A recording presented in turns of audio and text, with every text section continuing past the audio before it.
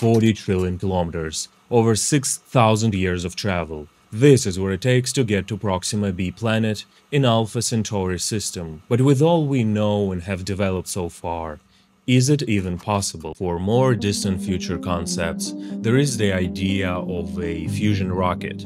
The engine would harness the power of a nuclear fusion, the same process that powers the Sun, by fusing light elements like deuterium and tritium. The resulting high-energy plasma would be directed through a massive nozzle to generate enormous thrust and efficiency. A fusion rocket could potentially reach 10% the speed of light, or even more, making a 40 to 50-year trip to Proxima Centauri and Proxima b planet a real possibility for a crewed mission. While we haven't yet achieved sustainable fusion power on Earth, it remains a leading candidate for true interstellar travel. Thank you for watching. Don't forget to subscribe and share your thoughts down below.